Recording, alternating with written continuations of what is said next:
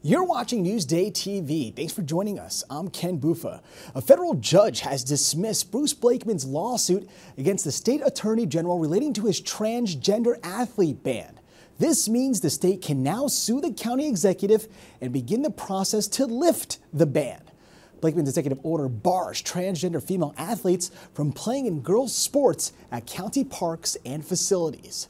And a Shirley man has pleaded guilty to murder. Prosecutors say Peter Penzinski shot and killed Nathaniel Rodriguez back in 2020. The 24-year-old then attempted to cover it up by setting the victim's body on fire. He's expected to be sentenced to 18 years to life in prison.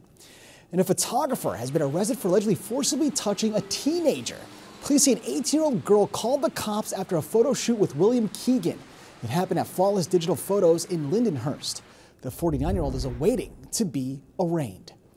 And only in Newsday data shows about 1 in 5 students were chronically absent in the 2022-2023 school year. The state education department says tens of thousands of Long Island students missed 18 or more days of school. Now, these numbers have roughly doubled since the pandemic. And the solar eclipse brought a record number of tourists to New York. Governor Kathy Hochul says nearly 1 million people visited state parks. Jones Beach, Robert Moses, and Sunken Meadow Park each got more than 6,000 visitors. I'm Macy Egland here in Newsday's photo studio. This is where we honor the island's top high school athletes. Carissa Kalman takes us behind the scenes with the All Long Island winter teams. Long Island's top winter athletes came to Newsday to celebrate their successful seasons. We won states and I was like, oh, I don't want to go out any other way.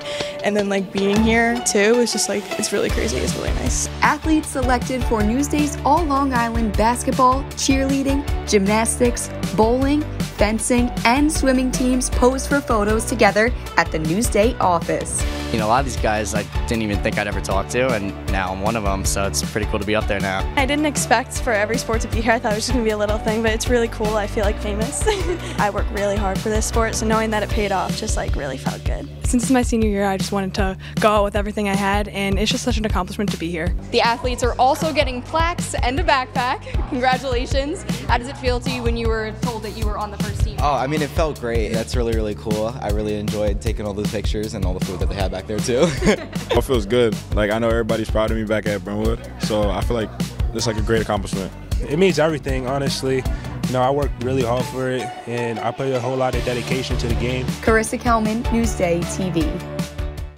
Congrats to them. Let's read more about Newsday's All Long Island athletes. Go to Newsday.com, click Get More below the Newsday TV video box.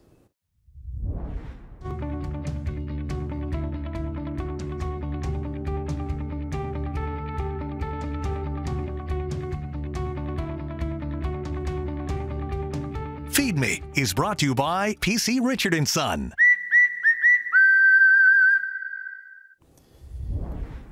We're showing you Long Island's newest all-you-can-eat Korean barbecue. Andy Berlin has today's Feed Me.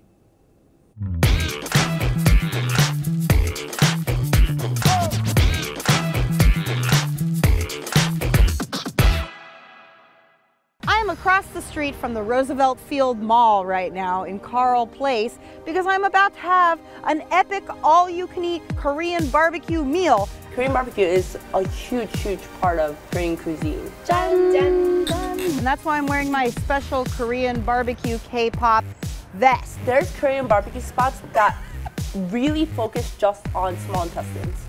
Really? Yeah.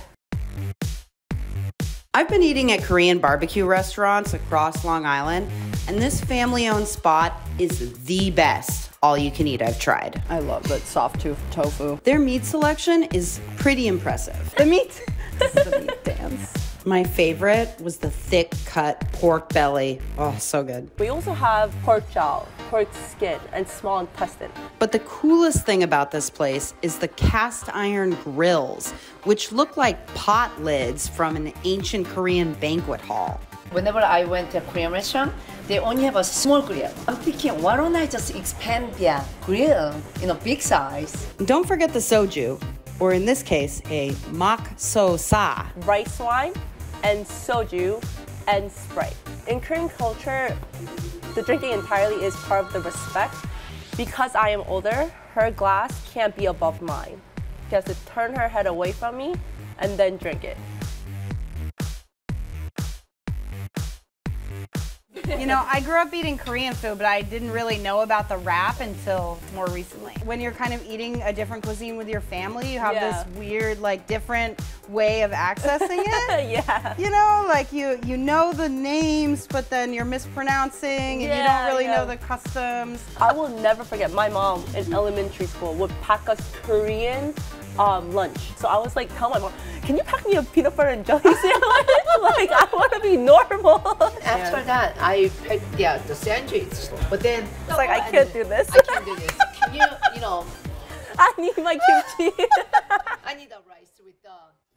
Now, to find out more on all-you-can-eat hotspots, go to Newsday.com, click Get More, below the Newsday TV video box.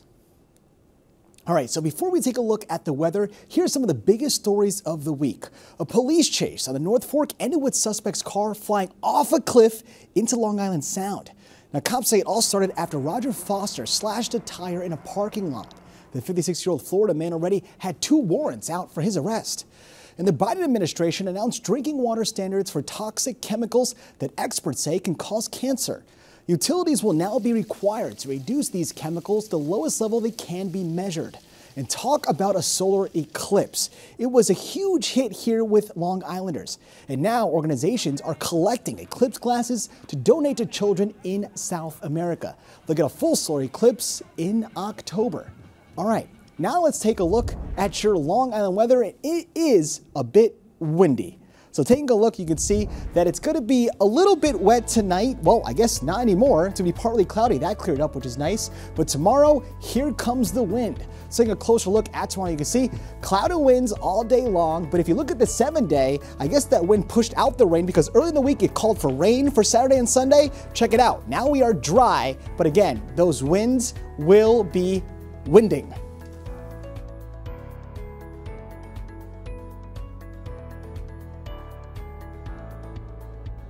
Long Island weather is brought to you by Fire Island Ferries. You're watching Newsday TV. I'm Ken Buffa. Thanks so much for joining us. Have a great weekend.